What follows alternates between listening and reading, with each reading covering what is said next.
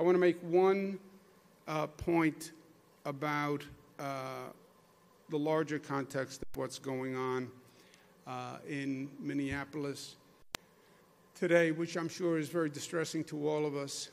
And I want to begin by offering our personal thoughts and prayers to the family of George Floyd, on behalf of all New Yorkers who have seen that incredible video. We can imagine your pain, and you are in our thoughts and prayers.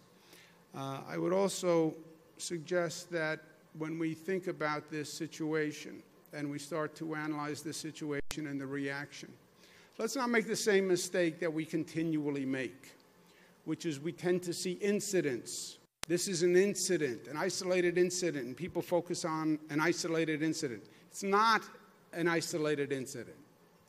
It is a continuum of cases and situations that have been going on for decades and decades and decades.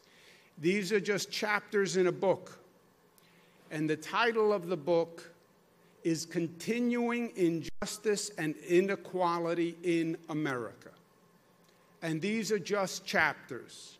The chapters started modern day Rodney King in Los Angeles, 1991. Abner Louima in New York, 1997. Amadou Diallo in New York, 1999. Sean Bell in New York, 2006. Oscar Grant, Oakland, California, 2009. Eric Garner, New York City, 2014. Michael Brown, Missouri, 2014. Laquan McDonald, Chicago, 2014. Freddie Gray, Baltimore, 2015. Antoine Rose, Pittsburgh, 2018. Ahmaud Arbery in Georgia, 2020. Breonna Taylor in Kentucky, 2020. George Floyd in Minneapolis, 2020. That's why the outrage. That's why the frustration and the anger. It is not about one situation. It's about the same situation happening again and again and again and again, and seeing the same thing and not learning the lesson. And then it's that happening in a broader context and a broader circumstances, which is what's going on with the coronavirus, which affects and kills more minorities than anyone else.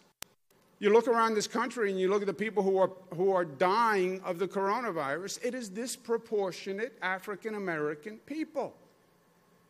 And it's just a continuing injustice, and that's the frustration, and that's the protests. Nobody is sanctioning the arson and the thuggery and the burglaries, but the protesters and the anger and the fear and the frustration, yes, yes. And the demand is for justice. And when the prosecutor came out and said, well, there's other evidence, but I can't tell you anything more than that, that only incited the frustration. Injustice in the justice system. How repugnant to the concept of America. And over and over and over again. I stand figuratively with the protesters.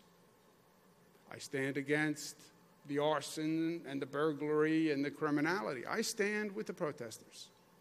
And I think all well-meaning Americans stand with the protesters. Enough is enough. How many times do you have to see the same lesson replayed before you do something? This country is better than this. It has been better than this. And it shouldn't take this long to end basic discrimination and basic injustice. Any questions?